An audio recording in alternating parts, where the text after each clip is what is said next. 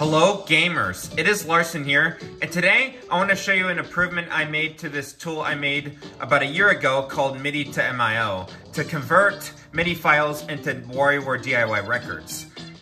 So basically, I looked at it today after just a year of not doing anything with it, and I also checked the server, and well, I was very underwhelmed by how many people use the tool.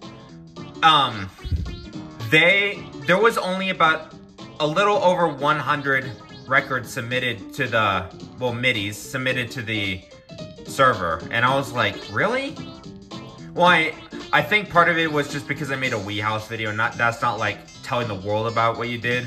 It's just one avenue to make updates about stuff. So I think I might just post on GBA Temp or whatever about this thing, and that's probably gonna give it more coverage. Anyway, so I'm gonna show you 3 records. One is an old one. This is what it sounded like before.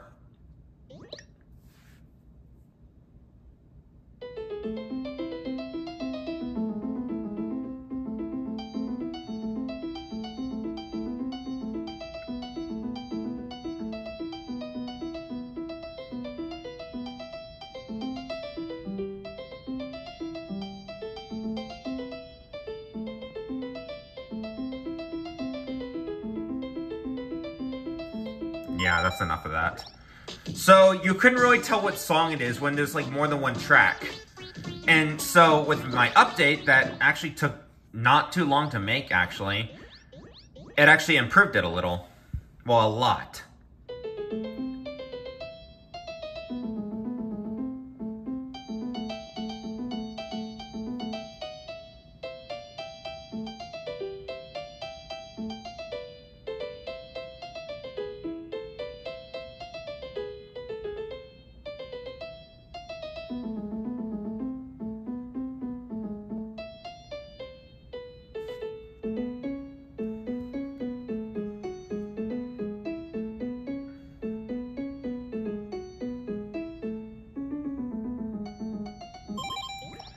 Alright, so as you can see here, you can actually tell what song it is. It may be a little off key because I don't know much about how music works, but it seems to use only one set of piano keys, or 2.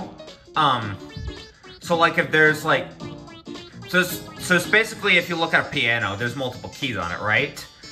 WarioWare DIY, the records only use a portion of all the keys that you would see on a piano. So it's a certain amount of keys, but MIDIs have support for more pitches and notes than a piano, has, but WarioWare DIY doesn't. So things might sound a little off pitch, but if it's it uses multiple of these portions in the song of the keys, it's gonna sound a little messed up.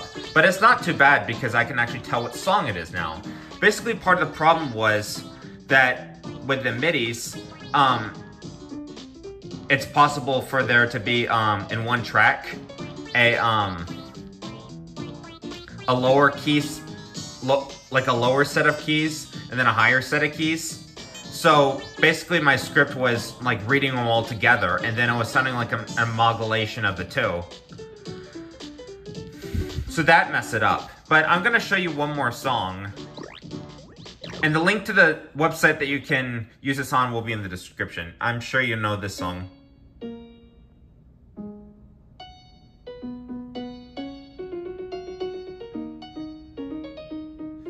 I'm bobbing my head up and down just listening to this.